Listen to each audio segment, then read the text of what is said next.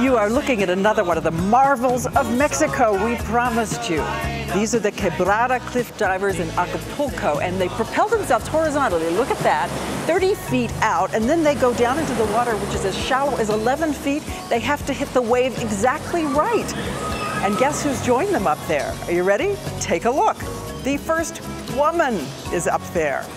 Yes, indeed, Iris Alonso is now joining the ranks and giving new meaning to the phrase, "You go, girl." She has done it. And I'm Diane Sawyer in Mexico, and Robin Roberts is off, and you go, girl. And Chris Cuomo, hello to you back in New York. I thought that was you diving off that cliff for a second, Diane. What amazing pictures. Yeah. Yeah, sure, in my nightmares, maybe. And I also told you, Chris, we're going to introduce you to a man who has toppled an American record of sorts, toppled a titan, Bill Gates, no longer the richest man on the planet. A Mexican is the richest man anywhere on the globe, and you're going to have a chance to meet him. It's his first American television interview. That's coming up, Chris. His art collection is legendary. Never seen one in... No, it's marvelous.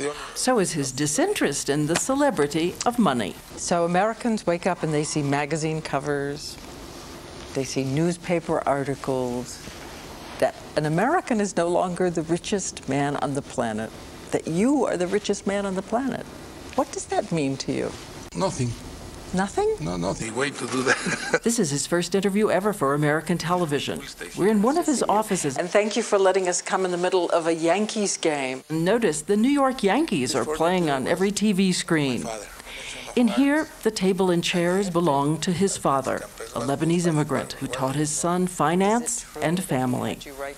Can you still see your father sitting at this table? Well, I see him in many ways. The father made young Carlos keep a ledger of how he spent his 5-peso weekly allowance. What were you spending it on? Here, the father criticizes the child's choices. And Mr. Slim has a famous saying about his own children. It's important to give a better country to your children, but it's more important to give better children to your country. They work inside his company. It's how he raised them to stay together. His 3 boys. They used to sleep in the same room, the 3 of them. And also my 3 girls sleep in the same room. They have only one bed. Is it true that you don't use a computer? I don't have a computer.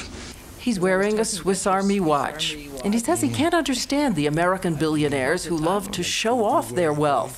That you want to have a toy and then another toy, and that's not mature, I think, no? And the biggest things in life has a distinct, are not material. And Mr. Slim is not the only surprising thing about the vitality of modern Mexico. Did you know that an international magazine named this country the best place to retire on Earth? A Mexican high schooler won the gold medal for math at the International Math Olympics. And for all the poverty still here, the nation is the 5th largest oil producer on the planet and the 12th largest economy, which brings us back to Carlos Slim, though not everyone is his admirer. Political analyst Denise Dresser says Slim has such a monopoly in Mexico, he strangles competition. As a protest, she carries an American phone, so her pesos don't add to his mounting fortune. As Mr. Slim is not capable of understanding that he is blocking competition, and that in doing so, he is holding the country back. The richest man says, in effect, bring it on. Competition makes you better. Competition makes you better. If you were the only people that make interviews in U.S., you will not be as good as you are. Though he told us he does worry about America and the coming competition. American leaders, he says, are not giving hardworking American laborers the kind of vision they need to stay ahead, say, of the Chinese. China is taking very clear of the future of his country and doing the job that they need to do. In the meantime, he will watch and invest from south of the border, running his companies, his charities, building his fortune, content to stay below the radar, adding up the numbers, especially those of his favorite baseball team. So who are the 5 best baseball players of all time? The first 5 batters, in my point of view, until now, are 6. I think they are Baby Ruth, Ty Cobb, Ted Williams, Roy Hornsby, and Lou Gehrig, and Barry Bonds. And Barry Bonds? Barry Bonds has interesting records. In home runs, he's not the first. Alex Rodriguez is great. If someone said to you, If you give up all your businesses, tomorrow you can be Rodriguez. Tomorrow you could be Babe Ruth.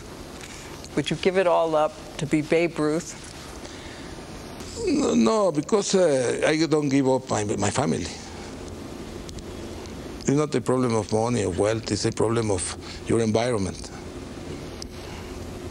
And I will be dead already for many years. And now, before we take a break, we want to show you another of the sites we told you simply have to see if you come to Mexico.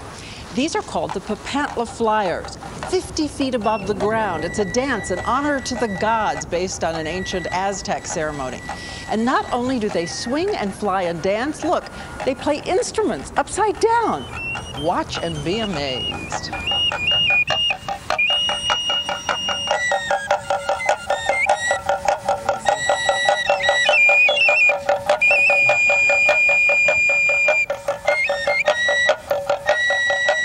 Amazing. Look at them go. Diane will not be up there, but we will have more from her coming up.